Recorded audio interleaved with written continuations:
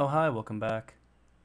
Well, last time we created arrays by auto-indexing, and we also indexed into loops and saw how many times they ran. I promised last time we'd take a closer look at that. Why?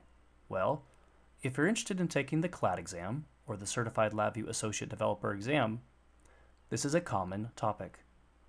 So you can consider this to be a CLAD Prep VI High episode. I will too. So to start with, we'll get rid of all this. And on the front panel, I'm just going to put down an array that I had on my clipboard. Sometimes it's handy to keep that on there, but really only in this use case. I'm going to take this array over, wire it into a for loop, so it's auto-indexed. I create an indicator, and we saw last time that when I run this, it will give a 3 because the iteration terminal starts at 0. So 0, 1, 2, 3. But let's try something. What if I hold down Control, click and drag, and hover over an element, right click, go to Data Operations, and delete that element. Now I have a one-dimensional 3-element array. And if I wire it to the border to perform auto-indexing, the question is, how many times will this loop run? Think about it. I'll run it, and it runs 2 times. Okay, it looks like it ran the size of the smaller array. Let's check that. I'll just create another array, add a couple elements to it,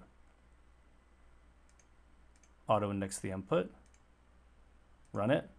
Indeed, that's true. Okay. Well, what if I do this? What if I come along and put a 2 in here? Now what will this give me? Well, I run it. It gives me a 1. Okay.